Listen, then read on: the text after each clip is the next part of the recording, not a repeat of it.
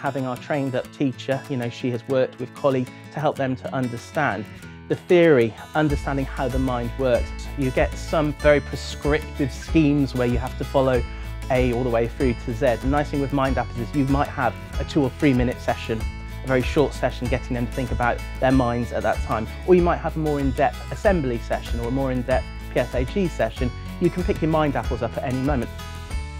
So after the Mindapples training, I came back to school and just talked to all of the teachers and the staff. We planned throughout the year a couple of different Feel Good Fridays, and each of those days we had some specific Mindapples training for the children. The children's responses to those sessions were always very positive. I think they had a fantastic time, and just the opportunity to think about those things that they enjoy doing that makes them feel happy, but then come back together afterwards and share what it is that they did. What is really lovely about Mindapples are the different diagrams, the different visuals that they have offered us. It's something that's very active, it's something which you can take forward.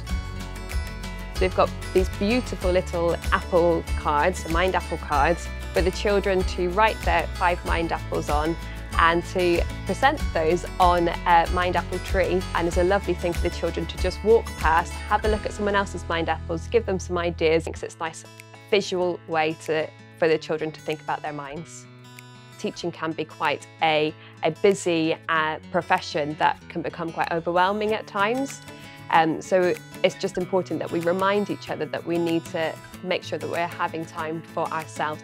Because with happy teachers, happy staff, there's happy children, so everyone's much more able to learn.